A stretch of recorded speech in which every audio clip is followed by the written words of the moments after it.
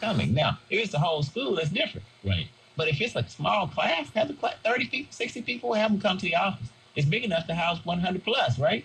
And so you know, we can bring them in. We can start something right here, just in challenging your listeners to establish a mentoring program, especially businesses or churches or programs, to invite young people to do just what you saw. I will tell you this, every fifth Sunday, we totally let our young people take over. For example, a young person will take over the platform with me and welcome. A young person does the meditation. A young person does the announcement. A young person does the young person does the offering. We totally turn over our service on the fifth Sunday. They're involved in the music. So instead of just seeing me welcome, it's a young person who will be up there with me doing the entire service. So we take our fifth Sunday and it becomes totally youth oriented and guided. So what I'm going to do, Mr. Liddell, is I'm going to find a young person who will come over there with you and be there so you can take that young person under your wing and you can share with him what that's going to be. I'm going to find out a person or two who want to be there. Right. I think that's great. And I noticed that the youth theme is going to be present this upcoming Sunday, right? It's yes. a youth service. And there's going to be this Vision Male Vocal Ensemble. I'm really looking forward to them, from the Detroit School of the Arts. They'll be there singing. Right, exactly. Yes, they'll be there. Okay, great. And there's one other thing, Bentley, you mentioned about some parallels, in the Jewish community. One thing that I notice in the Jewish community is that oftentimes Jewish parents, when they have their small children, they'll name a profession or a career for their child. When they introduce them to other people, they say, oh, this is Noah, he's going to be a rabbi, or, this is Jessica and she's going to be a doctor, or this is Elliot and he's going to be an engineer at a very young age. And that really sets the whole mindset, the precedent for them, and it keeps them on track, and it's a source of pride, I think. And what do we do in our community? What do we do? We say, what do you want to be? Right. Yes. Oh, I want to be a football player. I want to be a baseball rapper. Right. I mean, there's a lot of money in entertainment, but, there are other options. So, yes. Amazing stuff. Let's go to the phone lines. Ellis Liddell, Reverend Gregory Geist, and Attorney Tracy Martin. Let's go to Rick. Rick has been waiting. Question or comment? Well, I had a question and a comment. I really love hearing, you guys speak on the issues, and I learned a long time ago the utility of a mastermind group. In terms of many of the people, that are at and below the national poverty level, though, I think something comes up, and it's, you're kind of like, don't have the means to listen to me before you invite me to listen to you tell me about me. Mm-hmm. That causes some resistance. Mm-hmm. And I find that to be a case in organizing from the ground up. Now, if you're organizing people who already have a positive mental attitude, a sense of direction, and a sense of relationship with the people they're dealing with, that's one thing.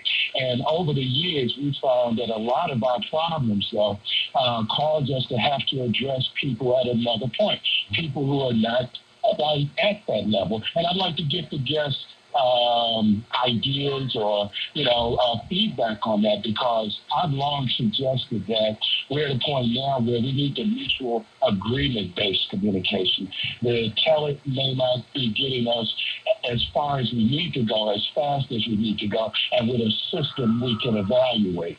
And so, hey, May3.com, guys. Thank you so much. Let's go to Steve. Steve has a question or comment. Thank you, Rick. Let's go to Steve, please. Thank you to your guest. First of all, let me say I think it's powerful when many of today's young boys think that rites of passage is having sex with a girl. Many of the rites of passage for women or young girls think it's having sex with boys. We're totally out of order.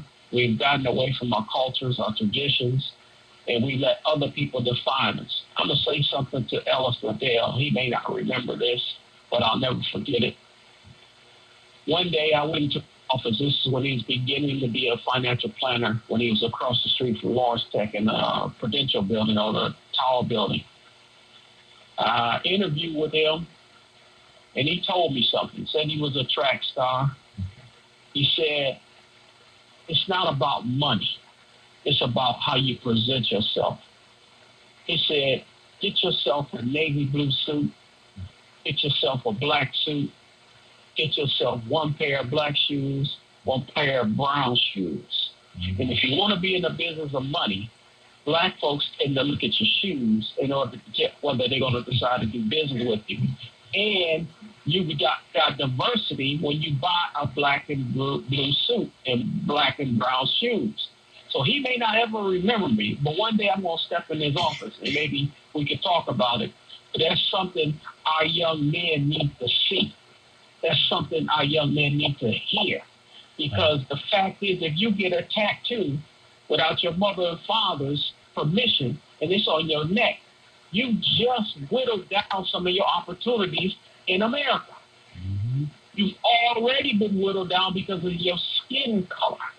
But when you do things out of order, when you go onto social media and you don't understand how lasting that is, we've got to tell our people to get back to basics. The bottom line is, if you can rap, but you can't read. You can rap, but you can't write. You can rap, but you can't add.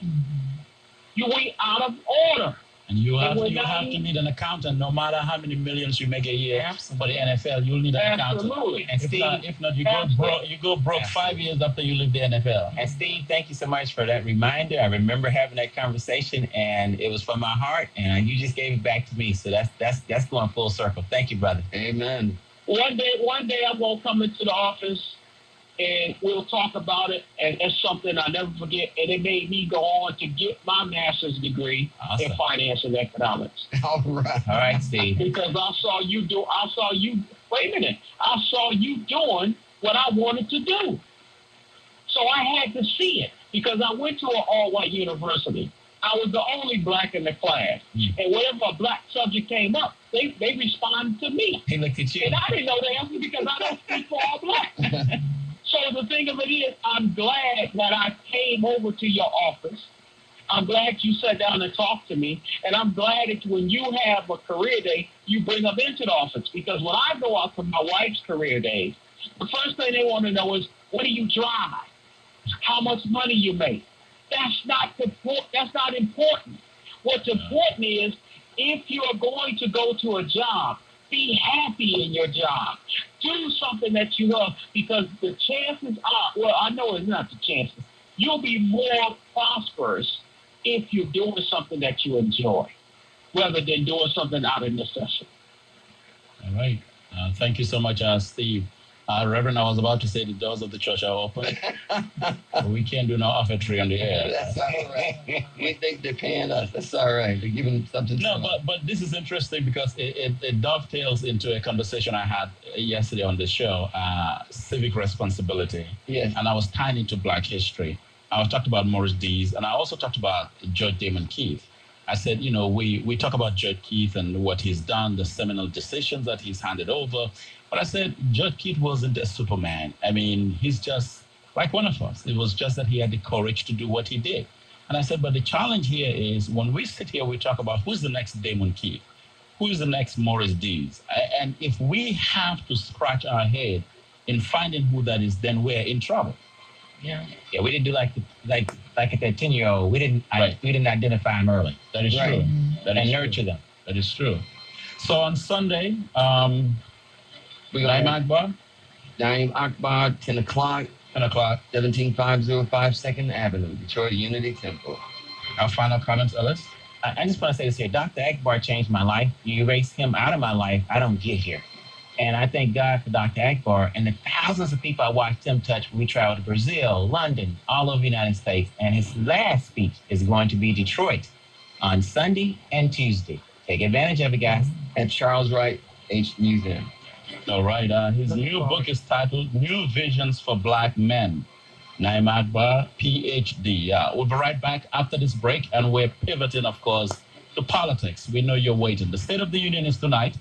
President Trump will deliver his State of the Union tonight. I don't know what to expect. Or what do you expect? Maybe you have an idea. Have you seen a preview of the speech?